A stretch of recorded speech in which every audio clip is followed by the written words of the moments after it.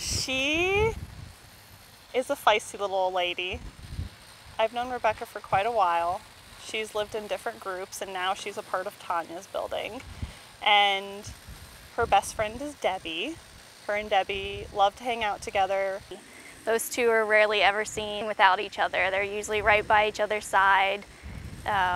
They'll wait for each other to come in from the island, so if one wants to stay out during a meal, the other one will loyally stay out by her side. Rebecca, I've seen actually come in for a meal, get some food, and then go back out and share it with Debbie.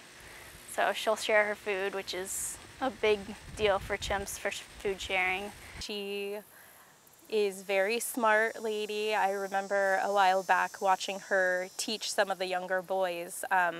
They have raisin boards as treats, which is a little resin brick with holes in it, which we place raisins in, and she learned it's much easier to get them out with a stick. I remember watching her teach Jude, a younger male in the group, how to use a stick to poke through all of the raisins, and he watched her very carefully.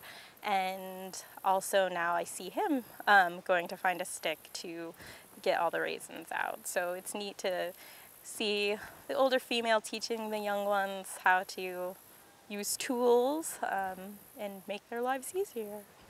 Rebecca's one of the more recent additions into Allie's little group, and they're doing well together. Rebecca usually, while she's older and more dignified than Allie, she will greet Allie, and they've had some really nice interactions together. So they go out on the island together, and that's always good to see. She's a great nester. She makes incredible nests.